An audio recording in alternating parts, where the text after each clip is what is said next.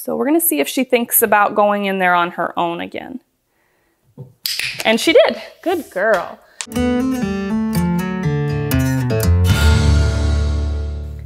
Hi, Kat here from Standing Stone Kennels, and we have Fox with us today. She is 12 weeks old, and as you can see, she's sporting a new flat collar. She is old enough now that we've been doing some things while she's been traveling, like putting her out on stakeouts, so that she can get used to that. So today, we're going to give away a flat collar. It's a puppy-sized flat collar, but we're going to be giving that away to anybody who's liking, sharing, commenting on our videos, subscribing to our YouTube channel. Any of these things get you entered in a chance for that giveaway. So I'm going to set Fox down,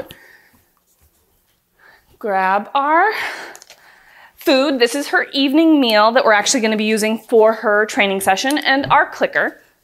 So far, we've been working on clicker training her to recall, clicker training her to sit, and clicker training her to go on her dog bed, and we've introduced the Q kennel. So now we're going to do a little refresher on all of those things, as well as then we're going to transition from going on her dog bed using the Q kennel to learning how to go in a crate, also using the Q kennel if we get to that point. We use the Q kennel for any place that we want her to go, whether that's a dog bed, transitioning into a crate, loading up in the back of the truck. All of these places can be kennel. Anytime we use that word, usually it's in a situation where there's only one option. I'm asking her to kennel when we've got a dog bed right here. I'm asking her to kennel only when we've got a crate right here. So she uses context clues and maybe a little bit of my body language to know what I'm actually asking of her. So we're gonna build a little momentum with this training session. Just asking her to do a few things that she already knows. Sit. Good girl. We've also been working on her not jumping up at us for treats as much, so we're gonna work on that here. Remember, timing is important. Anytime she hears that click, it not only marks the behavior we're asking for, but it also ends the behavior we're asking for. Fox here. Good. Kennel. So she's got a pretty good understanding of these behaviors that we've been asking for. She still sometimes anticipates how she's gonna get the next treat, but if I haven't asked for it, I'm not gonna mark and reward her for those behaviors because we want her, at this point, she's 12 weeks old, we want her to start distinguishing between what we're actually asking for and then her just doing whatever she wants. So I'm gonna ask her here. Good girl. Give her that treat. Now, which is just her meal, actually, not a treat. Then I'm gonna get rid of this dog bed so it's not an option for her to go on anymore. And then we're gonna start trying to get her to go in this crate. So she's already knowing that we're working with this crate. She's kind of put her feet up on there. That's not what we're wanting. We're wanting her to go in the crate. So a couple of things that we can do is we can just be patient and see if she is curious enough about the crate to go in there. She's already learned a little bit through this clicker training process that to get a reward, she has to do something. And a lot of times she will try and figure out how to get that reward, what we're looking for.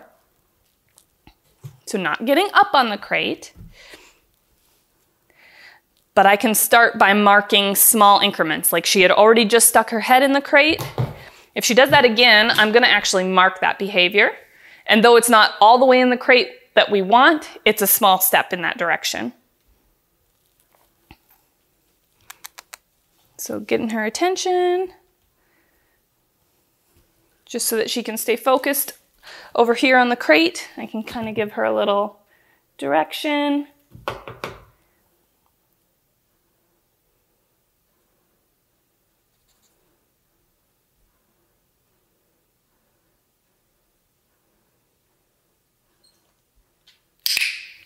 So she stuck her little nose in the crate for a second. We're gonna see if we can build on that.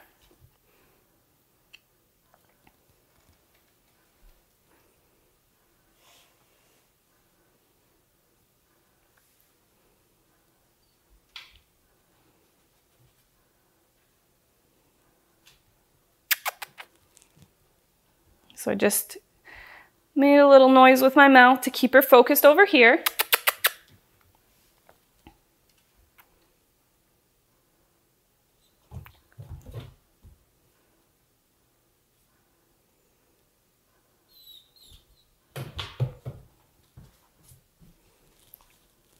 And as you can see, we've got the door off the crate so that it doesn't swing closed on her or anything like that. I'm just trying to get her moving and walking towards the crate. Sometimes a little movement will help, a little direction.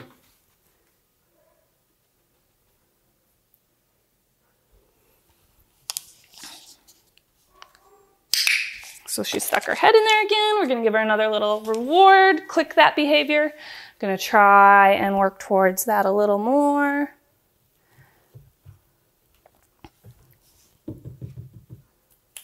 Getting her attention towards the opening of the crate.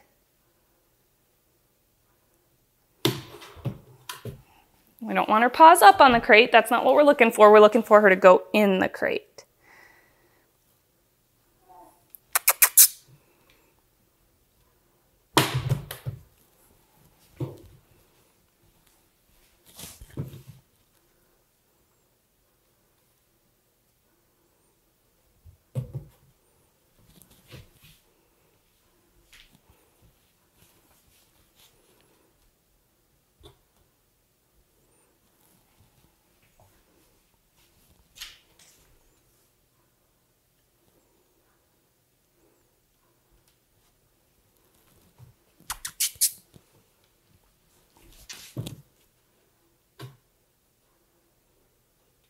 So if we're not getting anywhere with this, just being patient, which we can continue to be patient, and eventually she's gonna go in there, or she's gonna stick her head in there a little bit farther, and we can keep building off of that. But another thing that you can try is just, now that she's wearing a little puppy collar, I can just try and help lead her in there. So I'm not forcing, I'm not cramming her in there, but I'm just getting her turned around, headed that direction. Give her a little gentle pressure.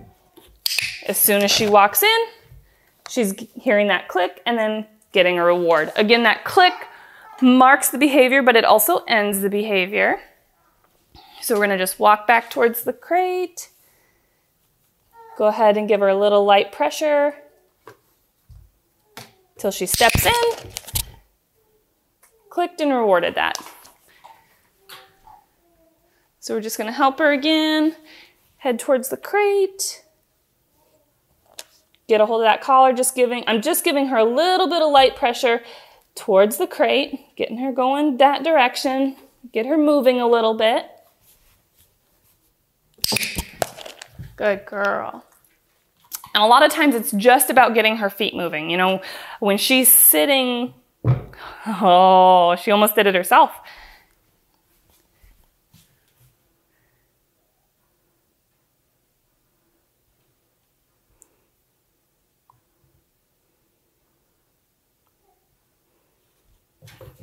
But when she's sitting there and I start trying to apply pressure, she resists that pressure just a little bit. But if we get her moving, she just keeps moving and goes right in. So instead of her sitting there and me pulling and pulling on her, getting her moving a little bit, and then she'll just go right in. So if she's fighting me a little bit, we're just gonna get her moving. And then she goes right in. So we've shown her a few times that, hey, going in, being led into the crate can get you rewarded. Fox. So we're gonna see if she thinks about going in there on her own again. And she did, good girl.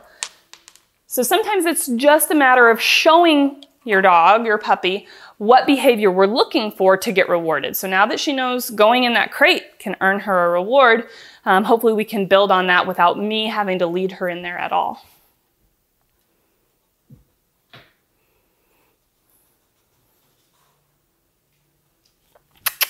Just getting her focus again, walking towards the crate, and she went right in, heard the click, got a reward.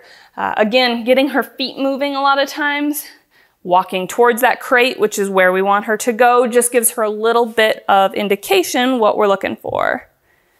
So I can move my feet again, walk towards that crate. She walks right in, gets a reward. This crate's a nice size for her as well right now because she can really just walk right in. She doesn't have to belly crawl in. It's not too small for her. Fox. But it's not so big either that since she's still a puppy, she has too much room to play around and have potty accidents in. So a crate that's the right size really can help with potty training as well. Good, so we're getting a really nice consistent response here, giving her just a little bit of nonverbal cues of walking towards that crate. Getting her moving again. Okay, come on, Fox. Getting her moving towards that crate again. And getting that reward. She's being very focused and calm right now for this training session, which is good, less jumping at us. And we're getting this behavior that we're looking for exhibited pretty consistently now. So I can actually start introducing the cute kennel again as she's going into that crate. Kennel. So that she can start associating going in the crate is also the same behavior that we're looking for, is also kenneling, just like going on her kennel. Dog bed. You might be able to hear our son Aiden in the background. He's cooing to himself in his little swing. Kennel. Good girl. She's doing a really good job with this. Making great progress. Kennel. Good. Good girl. Kennel. Getting really great responses. I'm actually going to grab her food bowl since we got a lot of good reps here. Oh, there you are.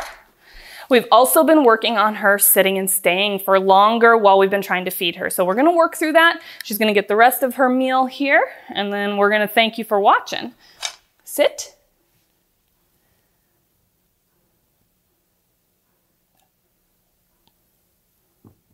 Good girl. We got the bowl all the way to the ground, which is great progress with her. So again, I'd like to thank you for watching our videos. If you're enjoying watching Fox training progress, please like us on Facebook, follow us on Instagram, subscribe to our YouTube channel. Make sure you're selecting to get those notifications so you don't miss any of her great videos. And if you're liking, sharing, commenting, and subscribing, we are going to enter you in a chance to get a puppy collar. And like I said, Fox has been doing really great with all of her training. She's 12 weeks old. We're going to continue working with her and be back with another video very soon. So thanks for watching.